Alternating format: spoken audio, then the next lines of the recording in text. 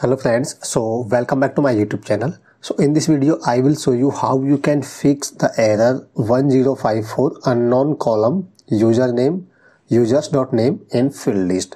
In my case the column name is users.name. In your case the column name may be anything. So the error is 1054 unknown column in field list. So I will show you how you can fix this error.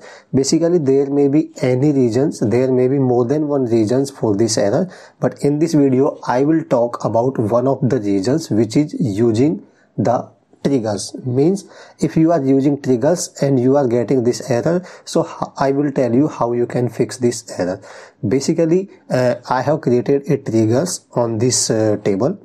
I have a users table, simple. I have a users table and I have created a triggers here. I can show you the triggers.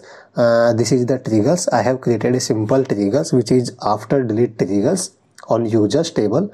Okay, simply what I am doing, I am deleting the users. If I delete any row in users, it will update logs table. Okay, so I have created a trigger after delete insert into logs and something. Okay, so basically the main reason is here.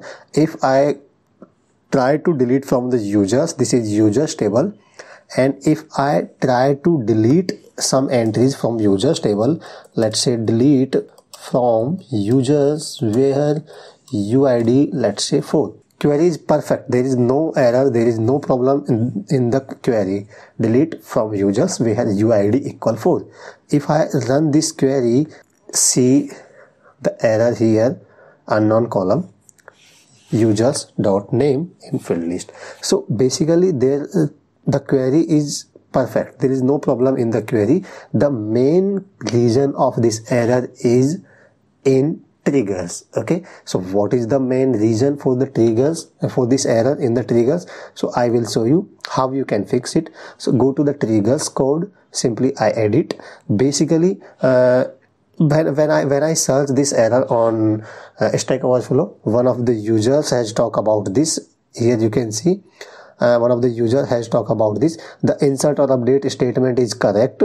I also checked the column does not exist. Then I found out that I was referencing the column in my triggers. So this is the main reason of the error.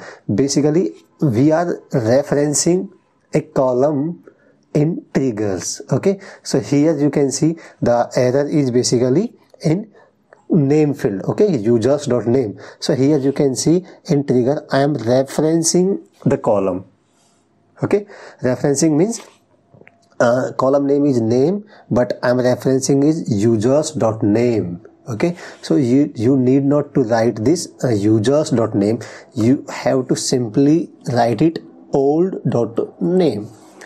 Okay, because I have created a triggers after delete, means after delete enter the column, enter the username into logs table. So here you can see you can use old.name. Okay, because the entry has been deleted. Once the entry has been deleted, it can be accessed by old.name. Okay, if you are using insert trigger, so you can use it new.name. Okay, so but right now in my case I have created a triggers after delete. Okay, so once the entry has been deleted, we can access is by using old.name. Okay, so the main reason is you need not to write it table name dot column, means users.name. You have to write it old.name or new.name. Okay, so simply go, means I update the triggers.